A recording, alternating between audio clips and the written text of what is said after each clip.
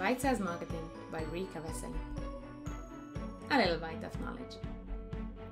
Today's topic: what is a sales funnel and how can you optimize it? The sales funnel is a marketing concept that represents the journey of a potential customer. You can imagine a real-life funnel. What goes in at the top are the visitors that are aware of your business, and what come out at the bottom are those who are ready to hit the purchase button.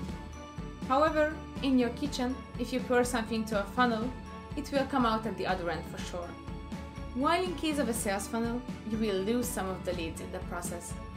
That's why you constantly optimize it, to minimize this number. In the previous episode, we discussed what is a lead and what is their relationship with your brand depending on their maturity level. So this time, we'll focus on what marketing strategies you should use at different stages on that journey. Before someone enters your funnel, they need to find you. It can happen through online search, thanks to your Google Ads or social media campaigns, or via recommendation of an existing customer. The more you know about your visitors and how they find you, the more efficiently you can adjust your strategy.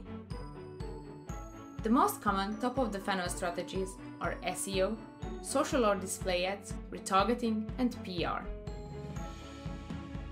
Middle-of-the-funnel leads are looking for more information, so they will appreciate your informative free resources, like ebooks, datasheets, product videos, or webinars.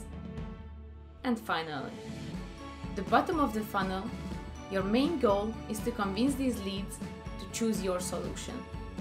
Your best tools are customer testimonials, free demos, and case studies. Thanks for watching this short episode, and join me next time when we'll talk about lead nurturing. If you like this video, subscribe or follow me on social media.